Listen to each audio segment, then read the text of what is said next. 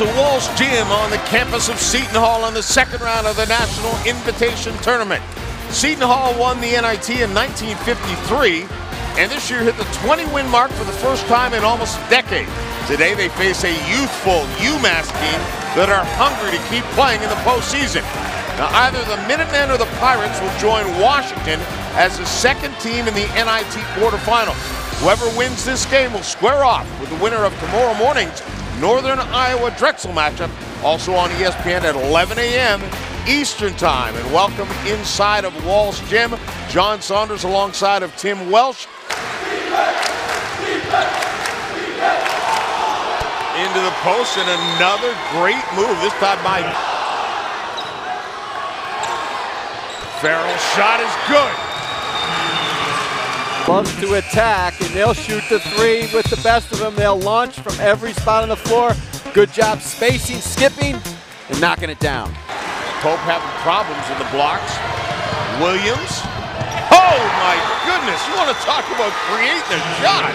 He just finds a way. A lot of times he's in the mix getting rebounds, but when they outlet it to him this deep, and he can get it. Chaz Williams throws a long pass. Oh! What a follow by Escher. Putney. Rainbow of a three. That thing almost hit the roof, I think. Putney. A little ball fake. And then hits the jumper inside the three. Well, Raphael Putney's not one of the guys you think it'll knock down a lot of shots from the outside, but today he's looking to score from the outside the range. The ball's coming back to them, but he likes to get in the mix. Tremendous job by Echo to chase after a loose ball and stick it back up and in. Cosby then drives off the glass, but offensive foul.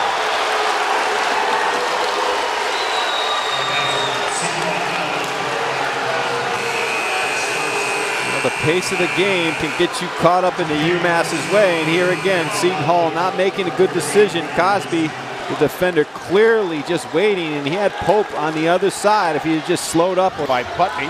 Williams launches. Well, oh my goodness! Putney just came in out of nowhere. He's 2-3 zone, and Cosby does not do a good job here on the backside. You see him right there, number 4. And in a zone, the offside guard has backside protection. Shot clock at 1. Oh, and the tip back is there by Morgan. But it's even tougher to block out in the man when you don't play it very much. And see, the winner looking to advance to the quarters. What a runner by Chaz Williams. Exactly.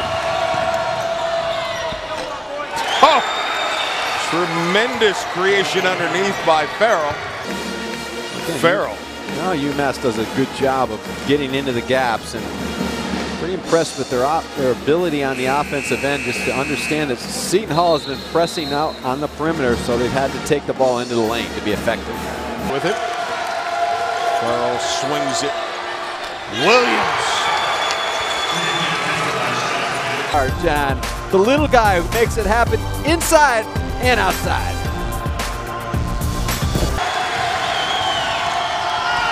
Oh, just tremendous athletic ability by Putney. In his hands, because good things usually happen.